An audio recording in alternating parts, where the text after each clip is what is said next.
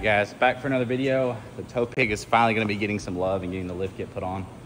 We made some progress on the other builds in the shop, but this video is going to specifically highlight the dually and the tow pig and all the new parts we're putting on it from Stryker to get this thing ready for showdown in the valley. Now let's see what Bubba's doing right now. Bubba, you taking some steps off, buddy? Yeah. Yeah? Are they loose again? Yeah. Yeah? Alright, well, they'll come off easy. So we got to take our factory ram power running boards off to get this thing on the lift properly. And then we're going to start installing all our beautiful parts. We're going to start with the 4-link kit in the front, and then we'll get it back off the lift and do the cradle and traction bars and stuff like that. But excited to see the dually finally, you know, get some love. She's been deprived of some love for a while, so we got to decide what we're going to do to her next. Drop a comment on what you think we should do to the dually next. So it's got 26s on it right now. I think I want to do bigger wheels on it, but we will see. I'm going to talk to JTX today and see what they think about us going a little bigger on the wheels. But I'm going to let Bubba get to work. Hope y'all enjoy the video.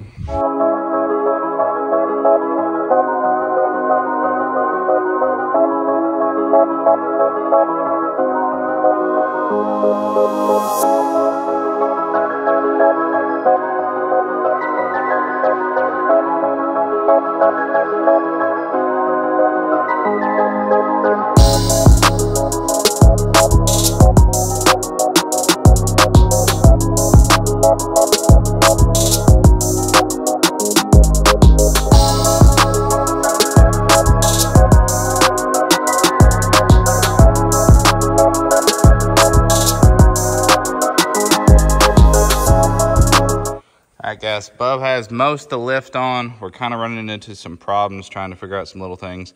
So this is actually the ball stud for the back height sensor. He's got the 4-link on and the cradle on. But what we're about to do is normally it goes into the top hat, and we have new top hats that are not drilled for these. So we're going to drill and tap the side of this and put the ball stud into the side of it. It'll kind of match the way the factory one goes, but after that, I mean, what we got left, Bob? Just traction bars?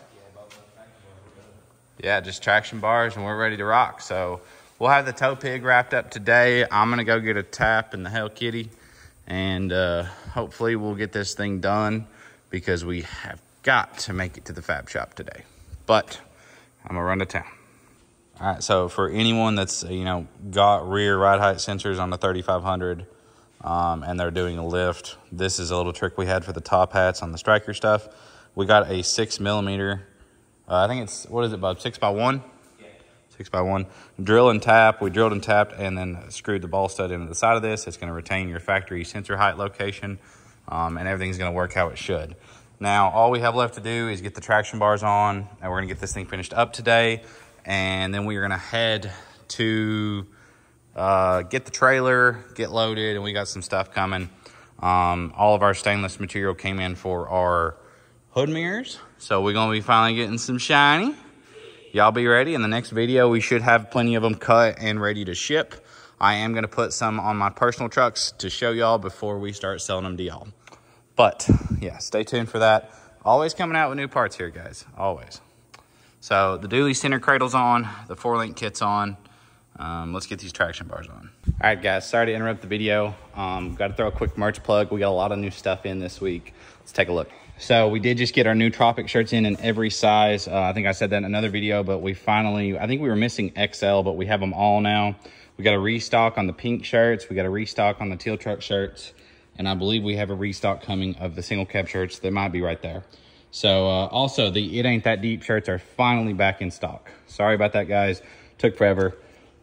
The main thing that I wanted to show y'all is our new tumblers. Now, we didn't want to make an overpriced tumbler because the Yeti's like $40, or most people's tumblers are $30 to $35. So these tumblers are going to be 25 bucks on the website, and they do come with like a straw. Pretty good quality. They're 20-ounce tumblers. Appreciate y'all if you grab one. If not, enjoy the video.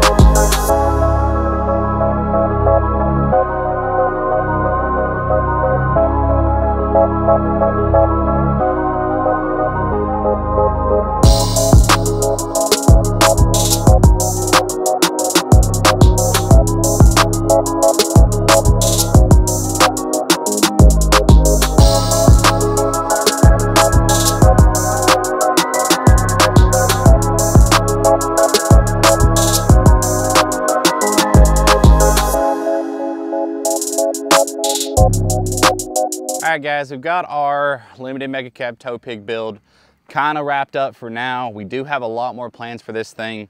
I just am kind of debating what we're gonna do to make it tow better. Now, it already does pretty good with the load, considering we pull about, the trailer's about 10 and each truck's about 85 to 9. So, I mean, it pulls over 25,000 pounds on almost a weekly basis. So, like, it does pretty good at the power level it's at, but let's take a look at the truck. So this is my 2020 Megacab. I'm sure I've said that about 15 times already, but I do just want to specify for anyone that's new to the channel. Obviously the truck's got a lot of paint matching and stuff, but it's not completely done. But we're not sure how much more paint match we're gonna do, considering this truck is gonna be something we are gonna daily drive. Now, we just finished up the Striker 4-link. As you can see, it's beautiful with those custom etched FP faceplates in white and milled. And then we got the center cradle, it's floating. These all kind of drill and tap into the frame. And they're not the easiest thing in the world to install, but they are a really nice product, and it does add like a lot of I don't know what you'd call the center section, but like, yeah, it looks a lot better than when you have a traction bar mount here and then a radius arm drop there, and then there's just that big space. It kind of makes everything kind of flow together. But we pretty much got everything we could from the boys over at Striker. Got the traction bars with the matching faceplates also. All of it looks great. Huge shout out to those guys. We buy a lot of suspension parts off Striker, and we've never had a problem with quality. Another thing I want to point out, if I haven't already, is we do have the coilover conversion from Striker. That is a great upgrade for any lifted Ram. I believe we may be going to coilovers here soon on the front of the single cab. We will see. We've got some projects we need to wrap up around here first, but the single cab is going to be getting some love here soon. But that's pretty much the gist of this truck. It's not got a whole lot done to it. Like I said, all I want to know is whether y'all think we should do compounds or like a VGT drop-in charger, like a Cheetah or something. Now, I do like the Cheetahs. They give more performance. They're easy to put in, and it's going to be a little less, I wouldn't say hard on the truck, but, you know, VGT turbos have, you know, the back pressure problem. So, you know, we could go S400 compounds, or do we do, you know, a single 63 millimeter Cheetah? Let me know what y'all think we should do turbo-wise on the tow pig. This thing is still a stock transmission, but it's an ASIN truck, so I'm not really worried about the trans. It's done really good so far. I might put a valve body and a converter in the trans just to kind of toughen it up for the compounds if we do decide to do that. But let me know. We're going to be building this thing over the winter, making a cool tow pig, putting some 28s on it, I believe, and seeing what we can do with this thing. But again, guys, sorry for the lack of content here lately. Usually I try and pump out 2 videos a week, but here lately, between all the customer project trucks, us getting ready for SEMA and everything going on, I mean, it's just me and Bubba and my mom, and we are stretched thin trying to get all these trucks done. We're getting stuff done every day on Lucas and Wyatt's truck. And then we got this, we got an engine swap. We've got Gabe's truck. We got to put a trans back in. We're making progress, guys. Stay tuned. I'm probably going to bring a filmer with me for SEMA to bring y'all along on that adventure. So anyone that hasn't ever had the opportunity to go or wants to know what it's like to go to SEMA before they do it, we're going to try and pretty much cover the whole thing and let y'all know the ins and outs of SEMA. But appreciate y'all for watching. Don't forget to subscribe, like, and comment.